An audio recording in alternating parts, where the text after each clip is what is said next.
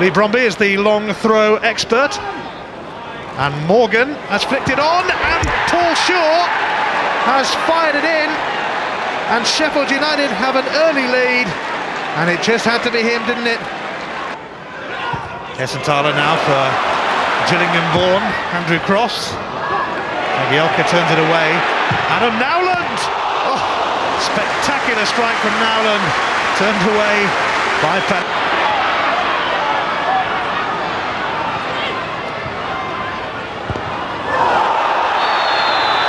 There's going to be surely a card for Chris Morgan.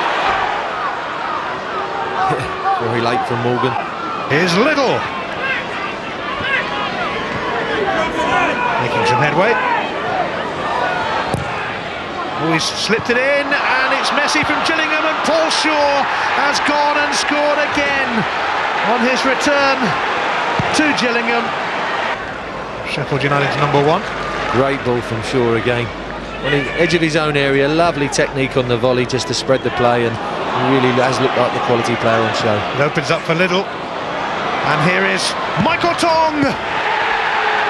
Fine finish, and it's becoming a stroll now for Sheffield United.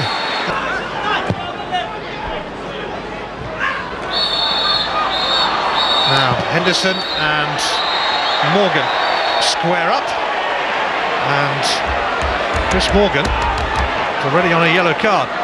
Long high ball, he's under the flight of the ball, Morgan. It's just a challenge. They both had a flick out at each other. The Gillingham #9 does get a yellow card, and Chris Morgan is being summoned, and it's game over for Chris Morgan. He is sent off.